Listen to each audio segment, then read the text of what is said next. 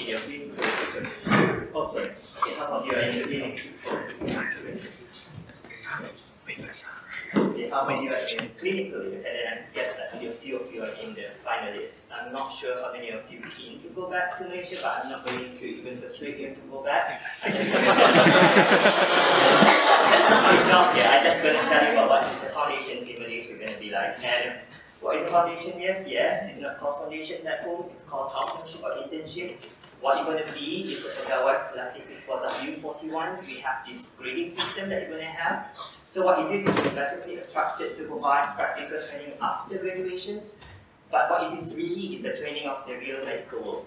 And the aim, this is from the Malaysian Medical Council, it's not mine, to provide fresh graduate with an educational science experience, professionalized new medical graduate, but most importantly, attitudes. And I guess that's a very huge element. The durations minimum of 2 years. Why? There are a lot of casualties. We're going to be 6 posting, different 6 specialties requirement, and the requirement is simple. Medical degree, most of you are qualified.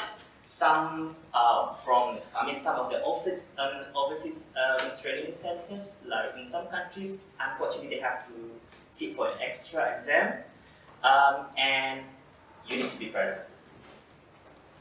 So how to apply? You can get this online. So I'm not going to basically, there are ways you can basically go online and get it. But what is the structure like? There are 45 hospitals in Malaysia for training right now, including University Hospital. However, it is not enough. With increasing numbers of new graduates, medical doctors, now it is about up to 8 months before you get a posting for training.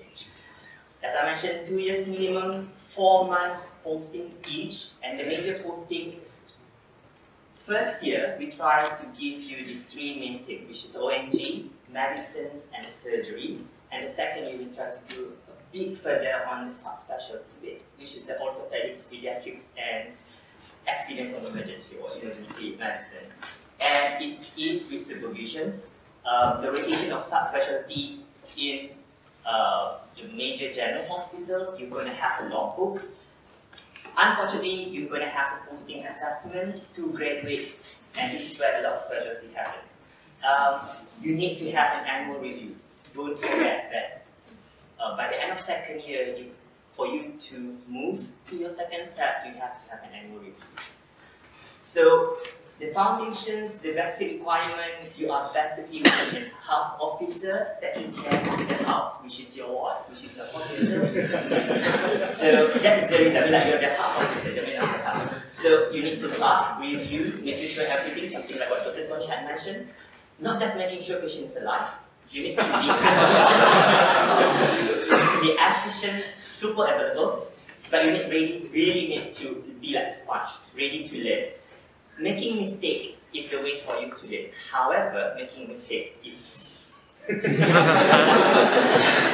so it is a training, as I mentioned, in the real world, but it is not a simulation. Your patient is a real patient. And this is actually one of my students is currently asking me. He said that being the man of the house, but you're just a girl, she's a girl, especially. This is speechless, but you need to, because you have no choice. To dear heart, be strong and feel strong. Until this is about 2 weeks after she just entered hospital.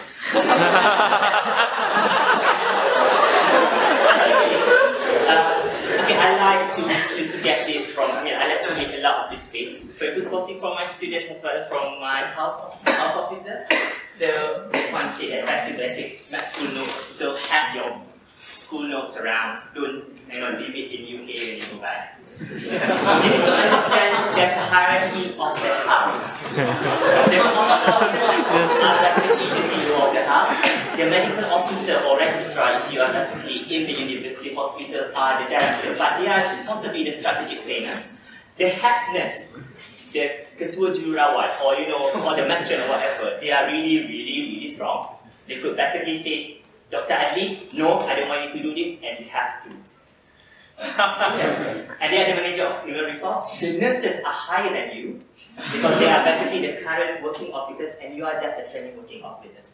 And if you are in the university hospital, there is another category called the medical students. They are basically the son of the CEO. So they are like untouchable.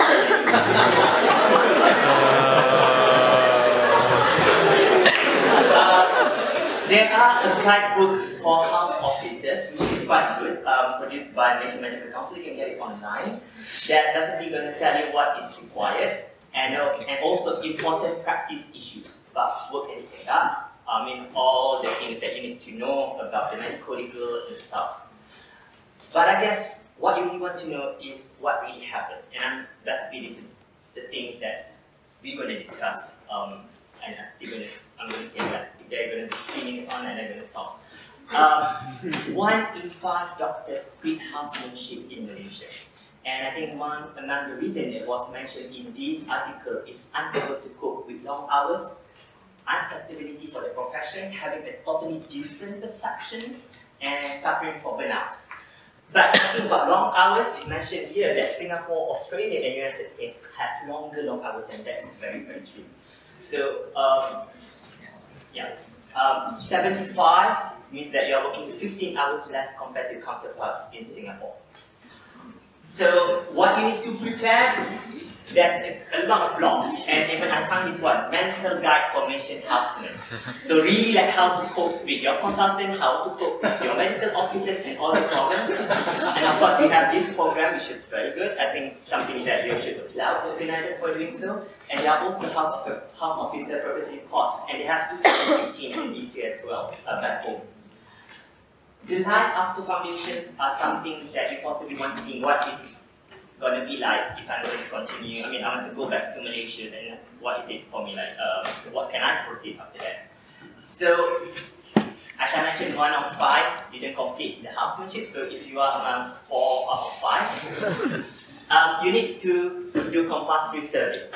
So, there are a total of 4 years. So, after you manage to complete 2 years, hopefully, of your housemanship life, you can basically continue with another 2 years as a medical officer. This is where you go up to U44, so higher salary rate. But unfortunately, this is the time when you are posted to the district or the rural posting. Right. And after compulsory service, you can basically go to the postgraduate or specialty training. In Malaysia, they have the structured master program, minimum of 4 years, maximum of 8 years, and nothing more. If you didn't graduate after 8 years, you're basically out of the system, and you will not be a specialist in medicine at all.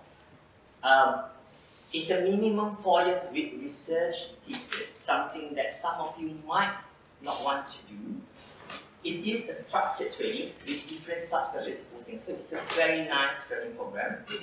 Overseas exam, unfortunately, only MRC-PCH, which is for Paediatrics, and MRCP for internal medicine is accepted.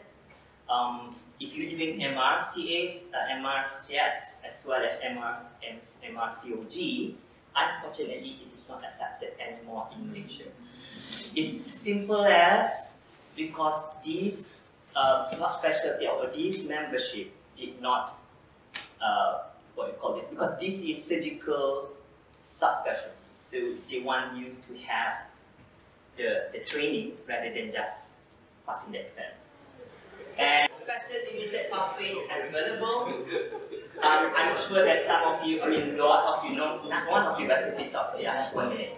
Academic clinical pathway, but for budding academician or clinical scientists, this is an accelerated pathway. So basically, this is from one of my housemen that eventually I persuaded him, and then he basically goes into the training. Unfortunately, it's extremely competitive, depending on institutions. If you want to go to National University, unfortunately, there's none anymore. However, if you are good and we want you, we can make it possible. We can make it happen. You may bypass the compulsory service, so directly after your housemanship, you will go into specialty training. You will get into DU51P from your 44. So that is a huge jump from your friends. You will basically have no district or rural training. However, it is demanding. I mean, we expect very high of you. You need to be extremely thick-skinned, and we need to have passion to teach and conduct service. Another pathway, if you basically go to Army Force pathway, means that you go to Ministry of Defense. You still need to do compulsory service, but I have to say you will do less of your clinical work. Some of my friends basically just play golf with some people. And some of them, I mean, like your job will basically, I mean, attach in field work like in Palestine or Syria and things like that, and be one of the army officers but in charge of the health of the soldiers there. So I guess I did that for